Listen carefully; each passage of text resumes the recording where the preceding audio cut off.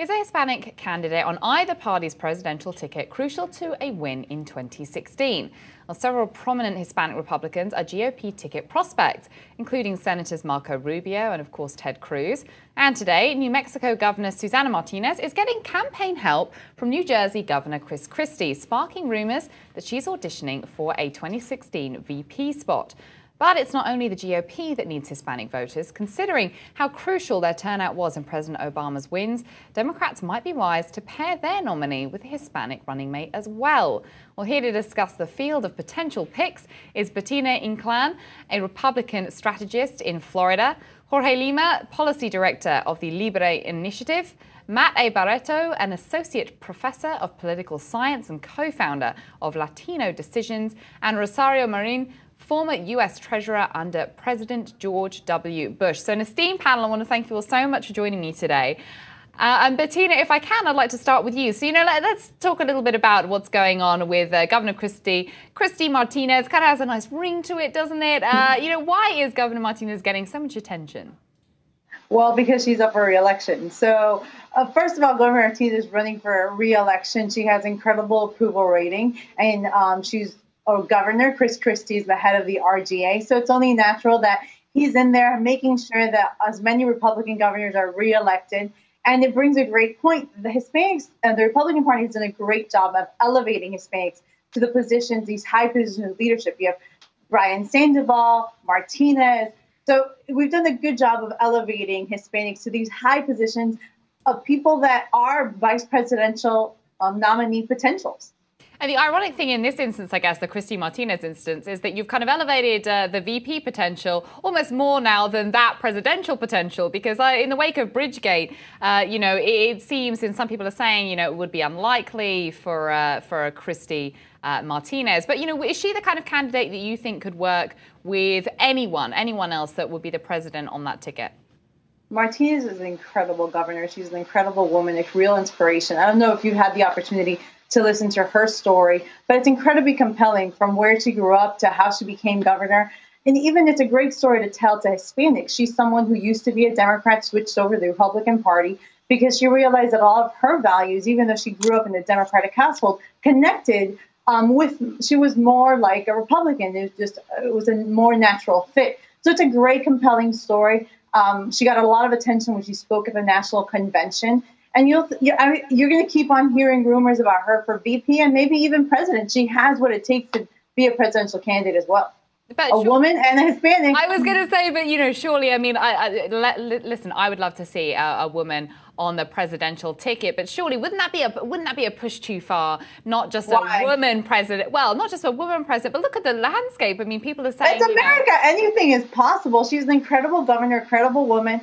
Just because she's a minority, I don't think it limits her opportunities. I think it's not so much that she's a minority; it's that she's a she's a woman. I think that in itself, before you even get into minority, whether you're a minority or not, I think that just the fact that you're a woman in and of itself can be a little bit tricky to kind of get over. But, let's move on. Let's talk a little bit about something else that you mentioned, which was the kind of relatability, right? In The Nation recently, commentators Bob and Barbara Dreyfus acknowledge Christie's campaigning on behalf of Governor Susana Martinez. But they say, quote, any idea that simply nominating a Hispanic woman is enough to corral lots of Hispanic votes ignores the fact that on substance, the Republicans have alienated immigrants by their refusal to move forward on reform, not to mention reactionary Republican views on issues that matter to Hispanics, such as healthcare reform, job creation, the minimum wage, and a host of other issues. Rosario, I want to bring you in. Republicans are facing an uphill battle for Hispanic votes, and it's not letting up on issues important to Hispanic voters. So would a Hispanic GOP candidate as VP be enough to attract voters in 2016? Well, first of all, I think your premise and whoever those wonderful people are that you just mentioned, what they have to say, I think they're using the wrong premise. First of all, Latinos will vote for an individual, number one. Number two, Susana Martinez or any other governor or senator right now that is Latino, that is Republican, has tremendous accomplishments under their belt. Far more than, might I say, our current president, who had literally no experience whatsoever. Susana Martinez is an executive. In her own right, if she wanted to, or if she desired, she could seek the presidency. If she wants to seek the vice president, if somebody wants to offer her the vice presidency, that would be fine too. But she has significant accomplishments under her belt.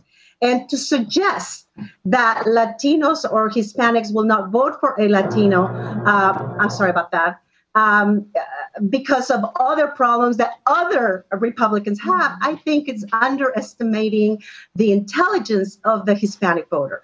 And, far from anyone to do that. I think that what's interesting about all of this as well is that people think this is a GOP issue, but it's not, is it? It's multiple parties. It's both parties. So, Jorge, that people think that the GOP is the only one, and that's what's been kind of billed as the problematic platform for Hispanic voters. But this new study by pollster Latino Decisions found that President Obama's deportation record has been slightly problematic as well. He's deported about 1.5 times as many migrants as George W. Bush, which is a staggering statistic, and it's hurting his popularity with young Latinos. So should President Obama be loosening up on deportations for the sake of the party in 2016? Well, he should be loosening. Yeah, go for it. He should be loosening. Yeah. He should be loosening up or providing relief where he can, not for the party, but for the Hispanic community overall. But, going to your first question, just putting a Hispanic on the VP ticket is not enough. As Bettina mentioned, as Rosario mentioned, this is a very smart community. It's all about policies. Just because you have a Spanish last name and you're on the VP ticket doesn't mean that Hispanics are going to vote for you. Now, that's not to say there are identity votes. I mean, Pew Hispanic put out a poll last year that showed that more than 3/4 of Hispanics want a Hispanic leader for the nation, but the same amount couldn't identify one. And so, these leaders need to come out. They need to kind of represent there. But it's not just a name or whether you speak Spanish or English. It's what your policies are. And Hispanics want to connect on the policies that are going to improve their lives. Going back to the quote you mentioned from I believe it was from the National, they highlight what the Hispanics have failed, what the Republicans have failed at. But this administration has failed Hispanics. And that's why we're seeing this huge shift. The Democrats can't take Hispanics for granted. Out of any demographic, they've moved away from Obama. Jorge, to your point as well, the news in the last 24 hours is that, President Obama's delayed the deportation review to give the immigration bill a chance. And you've got this headline here on the LA Times. We followed up as well on the Huffington Post with the DHS secretary facing attacks from the House GOP over immigration review. And as Zach Carter, our very own political economy reporter, tweeted quite rightly, great Elise Foley piece, Obama stalls deportation reform to win over GOP, and GOP calls for more deportations. Matt, what's going on here? I think that says it well in that tweet right there. There certainly is a disconnect between Republican Party right now in the House and immigration reform. Immigration reform continues to be an issue that is dominating the agenda and the landscape. Something does need to be done about that. I think almost nobody would disagree that something needs to be done. And the president is accountable for that as well, as you said, and showed a chart from some studies that we had put together. He has deported more Latino families and Latino immigrants than any other president. And so I think this issue continues to be on the agenda. Both parties will benefit from having this issue put to rest, from moving forward with immigration reform, and then being able to move on and discuss other issues and address other issues of concern to the Latino community. Yeah. But there can be no debate about the status of immigration reform in the House right now. The Senate did their job. They passed a bill. And the House has an opportunity to act. If nothing happens, we'll know who will be to blame for that. Bettina, what do you think of that? Well, I think immigration is a really important issue. I think a lot of us have said it's not the only issue. I do think that it's been a political football by both parties on this issue. And I would love for a resolution. I would love something to happen. But Hispanics were 50 million strong. They were an incredibly diverse community that some of us have been here for 400 years. Some of us have been here for 2 years. And there's not a one-size-fits-all policy to connect with the Hispanic community. And as more and more the political parties understand this and better can communicate, they'll see more. Because as much as Obama did win Hispanics, there's a lot more Hispanics that did not vote in 2012. And there's a reason for that. They feel that no one's talking to them. So both parties have to do a better job of reaching out to Hispanic voters and tell them why they want their vote. Well, you're quite right in saying and addressing the idea that both parties could probably be doing a much better job. And it's something that was taken to task recently. Let's take a look at an exchange between Republican House Speaker John Boehner, who was talking to Jorge Ramos of Univision. This is on May 22nd. Take a listen. Mr. Speaker, we came here to ask you, why are you blocking immigration reform? It's been almost a year since the Senate passed. Yes, you're blocking? Yeah, you could bring it to a vote, and you haven't. It's been almost a year since the Senate. Well, the issue of immigration reform is an issue that I've talked about for 18 months. But the president has responsibility here as well.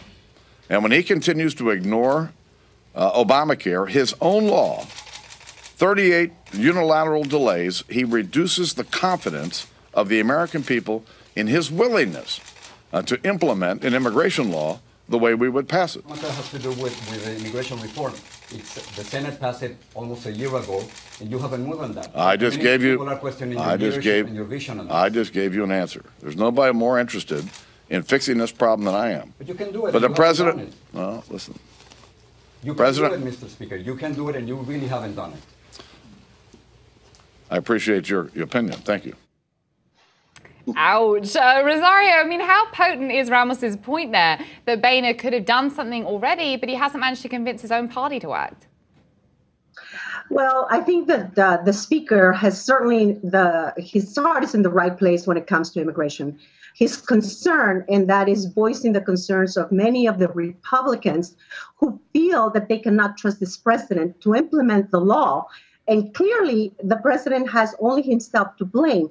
What the speaker was attempting to say, and unfortunately Ramos did not allow him to state the point, was there are Republicans who are clearly want to move on this, but the history of this president changing the law 36 times, a law that he himself pushed for, and he now during implementation is changing it 36 times, does not bode well for an immigration reform, whatever it is that they could even pass. Sure. To accept that maybe he will, maybe he won't implement it the way that it's been passed. That's very serious. But Rosario, do you think that the GOP lack of trust? Rosario, do you not think that the GOP risks kind of shooting themselves in the foot? Because it's one thing to sort of, kind of point at the Democrats and say, well, we don't trust them to implement this. But then it puts them in a really odd position, doesn't it? Because if they're sort of saying, oh, we are really serious about immigration reform, but we just don't trust these guys to do it. And actually, as one of our commenters puts it quite rightly, Noah says the Democrats are actually losing the Hispanic vote. Immigration reform has failed miserably under President Barack Obama. The GOP just needs to actually offer an actual solution for immigration reform. Then they have a chance at the Latino vote. It's that actual solution that kind of seems to be missing if they say, well, we just haven't really done that yet because those guys won't be able to implement it. They're in a sticky situation here, right? Well, one of the things that the Speaker Boehner has said, and I agree with him, maybe what we need to do is face it, make sure that first phase we secure the border, second phase we immigrate this group of people, third phase, and if we do it in this phases approach, I believe we have a better chance than trying to eat the whole enchilada as the Senate attempted to do. We know for a fact that trying to do reform, just like we did the healthcare reform, has been an unqualified disaster. Why would we want to have another mess when we know the previous mess has been already indescribable? Okay, Sorry. I was just going to say, I want to move on because I'm mindful of time. So I want to get on to some of the other candidates in the field because we mentioned Martinez obviously at the top. But, there are a whole kind of roster really of other potential GOP VP candidates that would fit this kind of billing. One of them, of course, is Marco Rubio. But he's made some political missteps, hasn't he? I mean, he keeps making news now for refusing to say whether he smoked pot. Bettina, why do you think he's avoiding why avoid the question? Surely just say yes or no, get it out of the way. It's a stupid question. Let's talk about how people don't have jobs. Let's talk about the economy. Let's talk about education. Let's talk about things that impact people's life. This is why people get upset at the media. Like, why don't we talk about policy issues that are really impacting people? Hispanics their number one issue is, on top of jobs in the economy, is education. People come to this country for a better education. Let's have that conversation. Let's talk about the programs that he is talking about to reduce the income inequality. Let's talk about how to get more jobs. Let's talk about those issues. I think Marco Rubio has done an incredible job of talking about that kind of stuff and those real policy issues, not stupid stuff. Well, I think drugs, the idea of drugs in general is a pretty big policy issue anyway. The question was not about drugs. The question was about what he had done. Those are two different types of things. But this is the kind of thing that we ask. This is the kind of thing that the general public, I mean, I'm not talking necessarily just kind of as to kind of the tit for tat that goes on in Washington, but, the general public, we're all curious about that kind of thing. We asked it of President Obama, famously in that interview that he did on ABC, and people ask about it.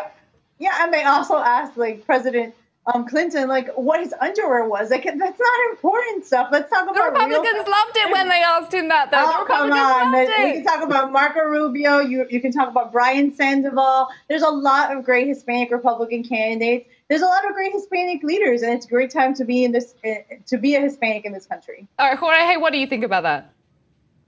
I mean, I agree with Bettina. There's a number of issues that we should be talking about. Why is it when we bring up Marco Rubio, we're talking about his drug use versus talking about his efforts on immigration. I mean, we just went through a whole segment on immigration reform, how Republicans need to do more. Marco Rubio was leading the charge on the Senate side. Why isn't that what they're talking about? Rather than just focusing on the lack of Republicans doing anything on immigration, here was Rubio. Let's hear him talk about that. Where was that question? Where's that news story? I guess... okay, well, Rosario, it looks like you want to jump in. What do you have to say about that? The only reason why we even had a discussion on immigration reform is because of the efforts of Marco Rubio. Quite frankly, we wouldn't even have this dreamer situation, the defer action, if it had not been for Marco Rubio saying that he was going to find a legislative solution to this. And the president, who will not miss an opportunity for political to increase his political acumen, he actually jumped in the gun and did this through an administrative process. If we're even discussing immigration, we owe it to Marco Rubio, and he's not getting the credit for it. As a matter of fact, I mean, you have just said that. Republicans are perceived as not wanting to do immigration reform, when in fact it was Marco that started it, because this president, the Democrats, wouldn't even touch it. Well, so I wonder very quickly before we have to move on, I'm really kind of concerned about time, but, is that a fault, do you think, within the GOP itself? I mean, is that really symptomatic of, they're not allowing somebody like maybe Rubio to kind of take the floor in the way that he should be then? Because if we see, and all we're sort of seeing kind of on the outside of things is Boehner kind of coming out and being quite sort of stalwart about it and saying, well, we kind of have to stall because of the president. I mean, is that the wrong tactic? Do you think that they should be saying, hey, instead of what we're not doing and that we can't do anything because of the Democrats not being able to implement anything, why aren't they then shining a light instead on Marco Rubio and saying, hey, we're the party that's doing something? I believe that is very important, and he did. And remember, he went around and talked to, I think, every single Sunday show. He took that. He took it as far as he could. It got passed in the Senate, and so now it's up to the Congress. But I believe Speaker Boehner has a better path. I think it has to be on a face. And believe it or not, and I just saw Speaker Boehner in Texas not a couple of weeks ago. He is trying to do everything he can, but it's the lack of trust with this president that is preventing many Republicans from saying we should do this. I would hope, and I trust, that more and more Republicans agree that we need to do immigration reform. We do it before the end of this year. Well, let's pivot now to another potential Latino candidate for the VP side of things. This time a Democrat, San Antonio Mayor Julian Castro. And he's been discussed whilst he's, only at the moment a mayor. He's been kind of fast-tracked, hinted to be the next Secretary of Housing and Urban Development by President Obama. So, Matt, what do you think? Could he be a good running mate if, Hillary Clinton is the woman on the ticket come 2016?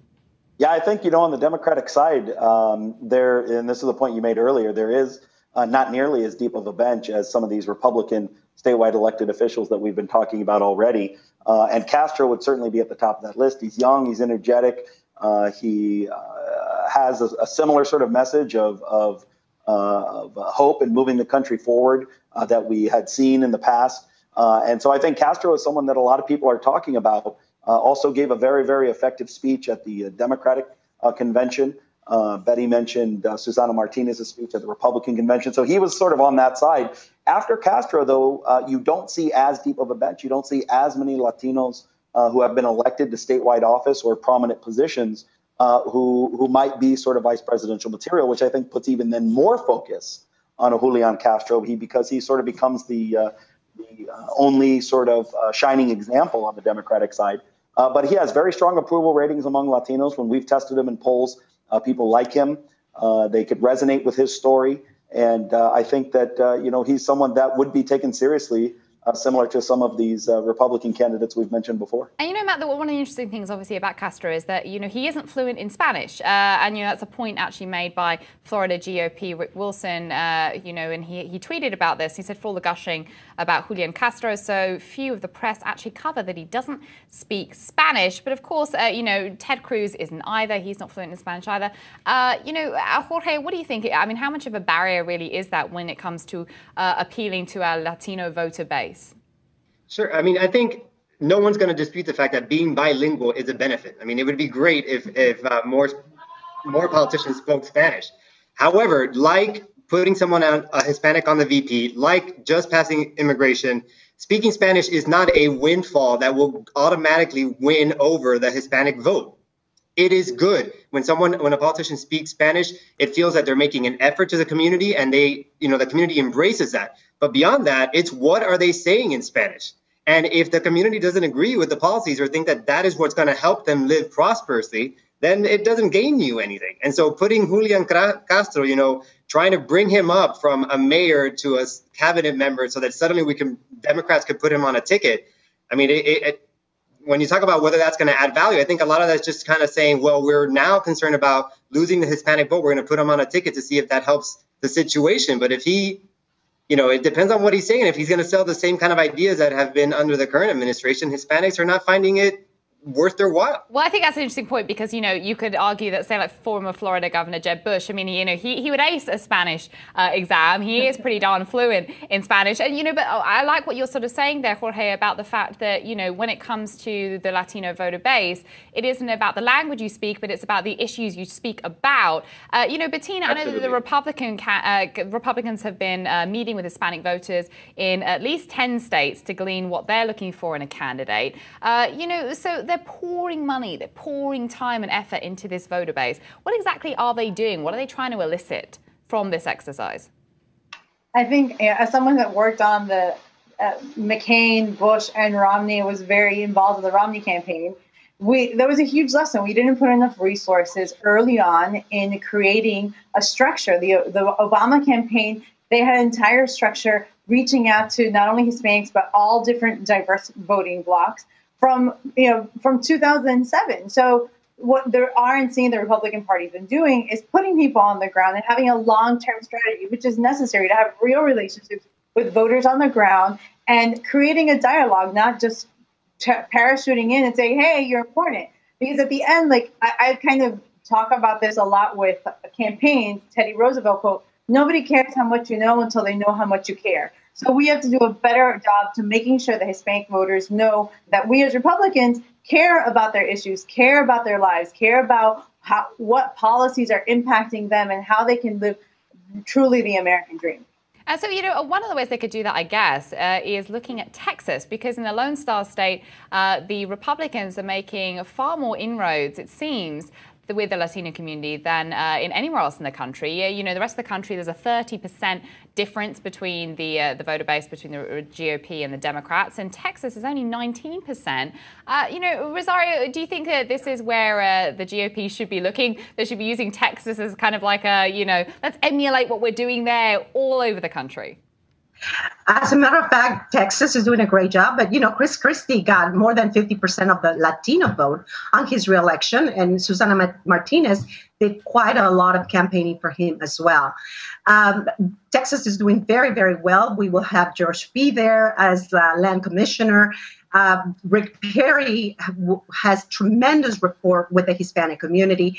Jeb Bush, are you kidding? He was loved in the Hispanic community in Florida and across the United States because the Latino community thinks very, very highly of him.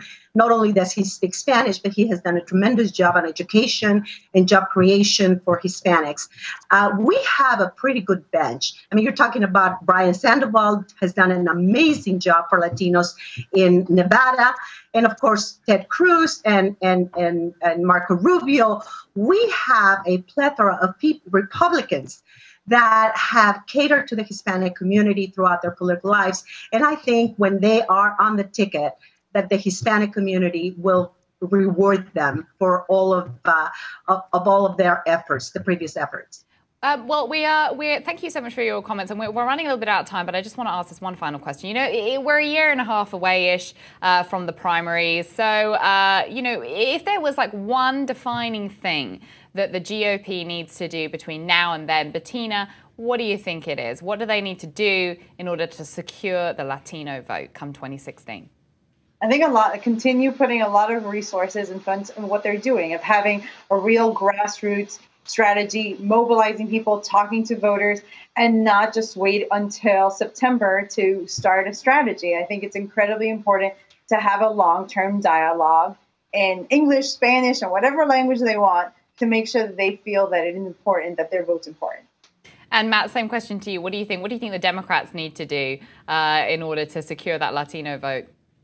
Well, I think the Democrats need to not take the Latino vote for granted. I mean, with all of the excitement here from these Republican colleagues of mine here on this panel, you would think that they did well in 2012. Of course, it was their worst year in the history of the Republican Party with Latino. But what the Democrats have to do is not take that for granted. They need to put the effort into getting out the Latino vote, to continuing to have discussions with Latinos. But both parties need to do that. And I'll say they have to move on the immigration issue. They can't let this immigration issue linger and be there for folks to politicize. Both parties need to work on that. And I think then that will give both parties an opportunity to move forward and have more sincere dialogues with Latino voters in 2016. Oh, absolutely. And I just want to end on this tweet that kind of echoes that. Ed McCarthy over Twitter tweeted at me and said, if Republicans put an Hispanic on the ticket, well, the Dems better do so as well. Guys, I want to thank you so much for joining me. Bettina, Jorge, Matt and Rosario, thank you very much for joining me on HuffPost Live today. Pleasure to have you.